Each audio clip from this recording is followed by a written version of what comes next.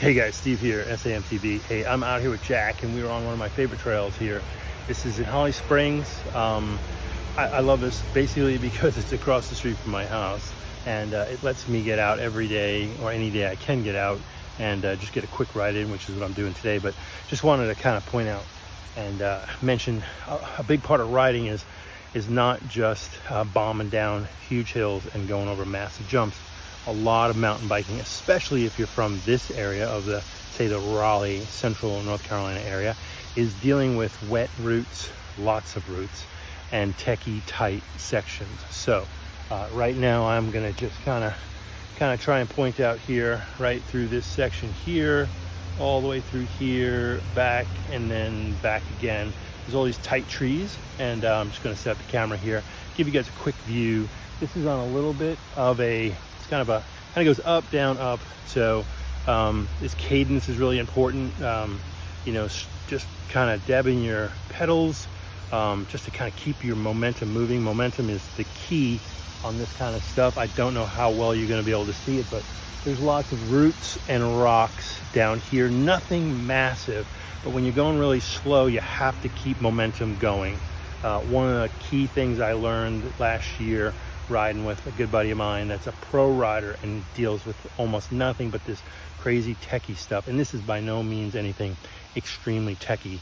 This is just a great drill for you. Find a nice tight section that kind of winds a little bit, where you've got to negotiate your bike balance side to side, keep moving, navigate around trees and on curves and up and down.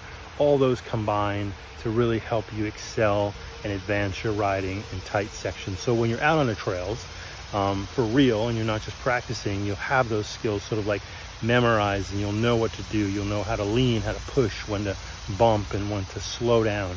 And those are all going to help your riding immensely. Let's check it out.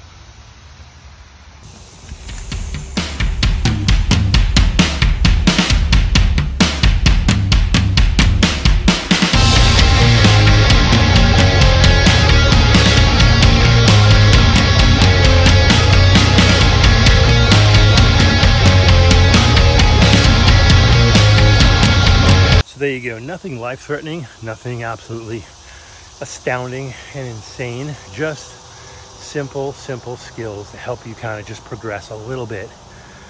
To me, and in my experience, all I can say is gaining confidence is like 85% of the battle. You need the skill, no question. You need the endurance. Definitely you need the endurance. But if you don't have the confidence, all that training, all that endurance, it's just not gonna, you're not gonna attempt, and you're not gonna make it through the obstacle or the feature or whatever it is you're trying to conquer. So gain that confidence by practicing on smaller stuff, and make your way up to the next piece, the next piece, the next piece. Next thing you know, you're on those features you really want to hit and conquer, and you're flying over them safely and with some real precision. You guys have a great day. This is Steve. I'll talk to you guys soon.